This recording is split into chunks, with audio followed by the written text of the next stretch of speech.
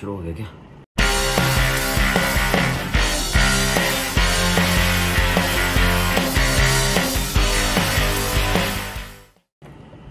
Okay guys, sit tight and relax. The flight is about to take off. I'm going to tell you today about how commutation is done in Singapore, how people commute from one point to another point, what are the different types of transportation options that Singapore offers to their people and the people who live in Singapore on the island. But before that, let me just give you a brief information about why the transportation and the commutation here in this tiny island is extremely reliable, very flexible and very easy to use. One big reason is because of the size of this island. As you can imagine, the cost of the cars is very expensive. It's extremely expensive because there is no manufacturing unit here, so every car gets imported.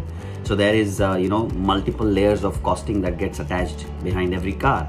And then there is something called as a COE, that is a bidding paper. So in a sense, अगर मैं आपको एक idea दूँ कि India में if you want to buy a Volkswagen Polo, probably it might cost you somewhere around 9 lakh to 10 lakh rupees average.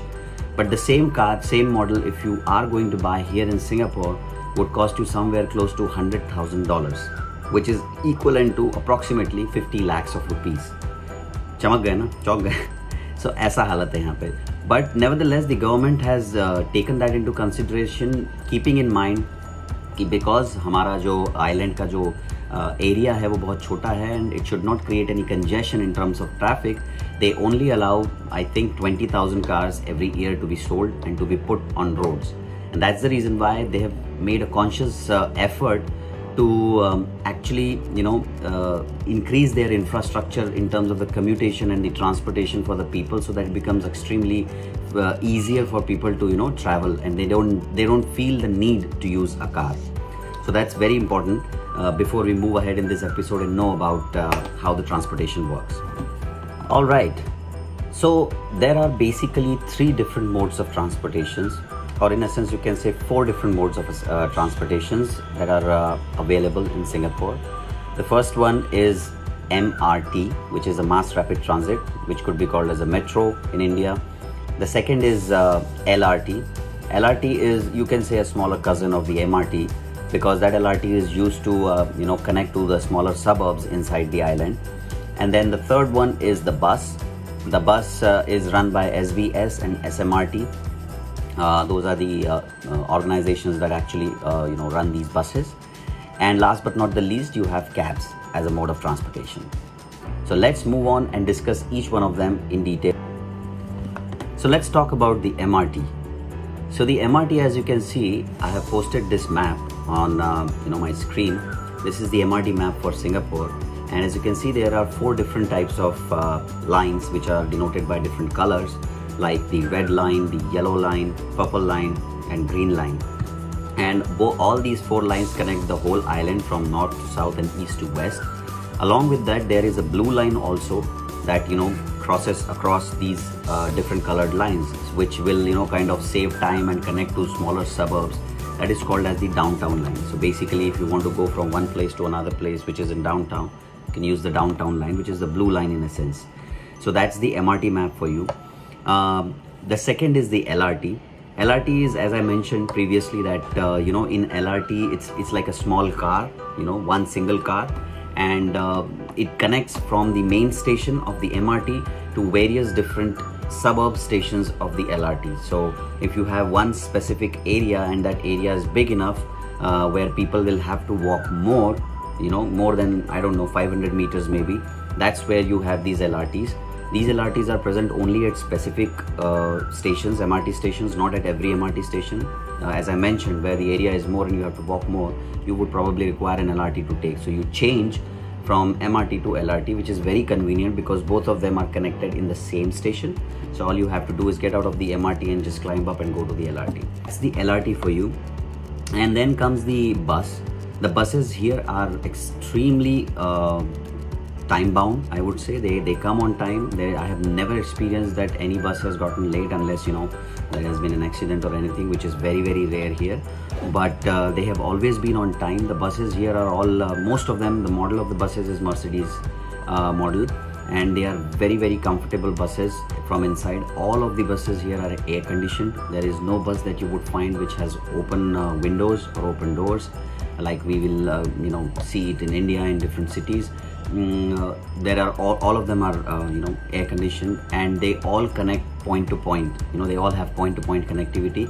So anywhere, let's say if you are getting down from an MRT and if you feel that the place where you want to go, you will have to walk for 500 meters or something, you will definitely find a bus stop right across the MRT station and probably would connect to that area. So you can just take that bus and just go there within 2 or 3 minutes. Buses usually are run by the organization, as I mentioned, as SMRT and SBS.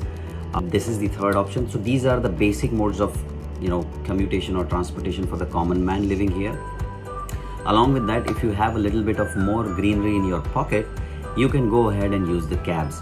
Now, I have traveled to a few countries and I have experienced the cost of booking a cab and going from one point to another and how much money it costs. Usually they are expensive in comparison to the cost that you're going to pay here in Singapore. They are very affordable and very reasonably priced. Even when the meter starts, it starts somewhere around from $3.30. That's where the start is, which is quite low in comparison to other cabs or other transportation means outside, like in the States or Australia, etc. So that's another option that people can definitely use if they have more money in their pockets. But it is still reasonably priced, so that is very good.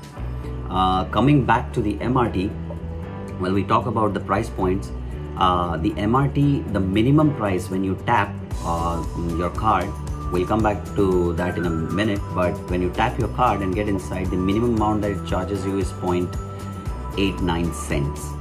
Yeah. So the minimum distance that you're going to travel, let's say from one station to the other station you want to get out, that's probably the minimum distance that you can travel, and it's going to cost you only 89 cents. That's the minimum. Again, they have their own algorithm of charging it, but at the max, like maximum from point A to the end of the line that is the last station of the MRT, if you're going to tap your card, which I have done several times, and I have seen that it does not cost me more than $1.8. So a complete trip would cost you only $1.8, while in other countries the minimum passes or one-day passes or the tapping cards cost you somewhere around $3 to $4, which is expensive. So I believe that the transportation part here has been well maintained in terms of the pricing part, which is affordable to every pocket inside the society here. So, and the MRT and the LRT are basically interconnected, as I mentioned. So there is no specific tapping that you would require to take the LRT. It would be essentially you have taken a point A station on the MRT, tapped it, you went in, you got out of the other MRT station, and then you know that there is an LRT station just above that MRT station, so it will just simply connect it and you can just go to your place. So it's inclusive, the cost is inclusive, all right? So there is no specific cost associated with LRT.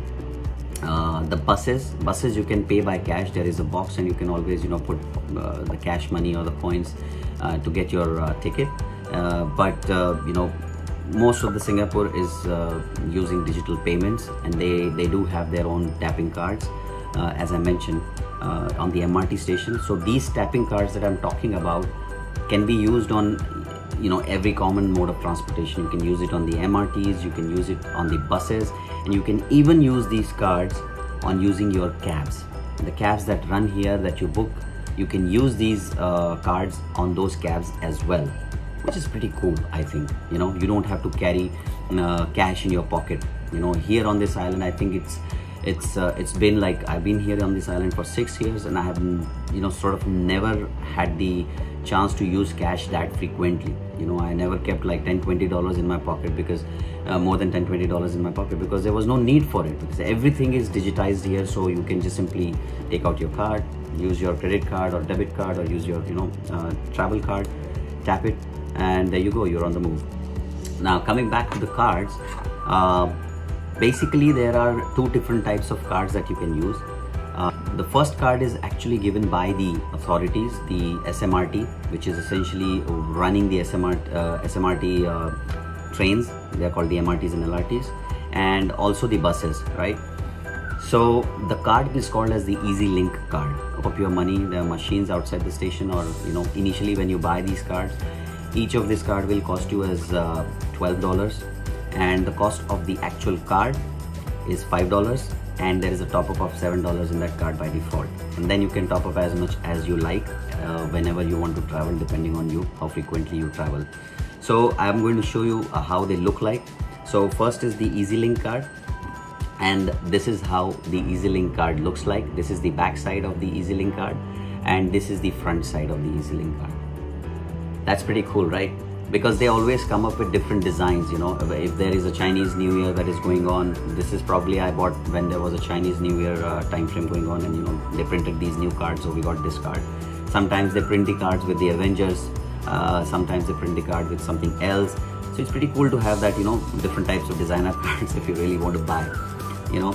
So this is the EasyLink card, and as you can see, there are certain icons here mentioned, you know. So basically what it tells us is that this card you can top up, and then this card you can use not only for MRT, LRT, but also for buses and even for cabs. So that's your EasyLink card, all right. So you can buy that at any counter, MRT station counter, for $12. $5 is the price of the card, $7 is the top up. Remember that. Now the second card that you can use, if you don't want to go with this, and let's say you're working and you know you don't want to have a whole stack of cards in your wallet, which will make it more thicker, you can always go or opt for a credit card options. Now there are a lot of banks here who give you credit cards that have a collaboration with SMRT, which means that they automatically you know, have $30 reserved on your credit card for using for commutation purpose. So you have to tap that credit card every time when you travel, and once the $30 are over, they will automatically top it up. So you don't have to worry while you're traveling about the money part. That will always be, you know, when the statement comes in, you'll have to pay, which is not the case in this particular card. If you have, let's say, less amount left, you won't be able to travel further. You'll have to top it up at one of the stations, so you know it will be kind of a lag in your travel. So this is my you know, Citibank card, and as you can see, there is an icon called SMRT. So these are special type of credit cards. I mean, you can use it for normal transportation as well, but you know, when you have this SMRT icon is there, you can use it for commutation, for paying for MRT, buses, or for cabs. All right. So these are the three different types of modes of transportation that Singapore provides, the different types of pricing, the modes of payment that you can do. Mostly 90% I would say is done with the use of these cards like these, and very rarely I have seen people paying cash. Okay, the transportation is very reliable. It is almost on time every time. There have been certain incidences in the past 6 years that I've been here where, you know, maybe 2 or 3 times that there had been some work and the MRTs were slowed down or whatever, but that's acceptable according to me. I mean, I feel, you know, it's not a Six Sigma thing, but I feel that it's okay. You know, it's like 5 minutes of, you know, delays, chalta hai kind of thing, right? So that's about it. If you want to know more details about this, please, you know, comment it in the comment section. If you like this video, please like and share and subscribe it, please guys. For more details, I have you know, put up the URLs for SBS Transit and for SMRT in the, you know, section below. Kindly go ahead and check if you want to get more details about that. I would like to actually make more vlogs which would be providing information about this island from a different perspective, like in terms of you know, transportation that I have told you today, maybe in terms of how culturally diverse Singapore is. We can do a vlog on that. But anyways, I mean, it all depends on you. Whatever you demand, we will deliver, right? So बताना कैसा लगा आपको video, and बेसब्री से इंतजार रहेगा उस चीज़ का. तब तक के लिए ciao.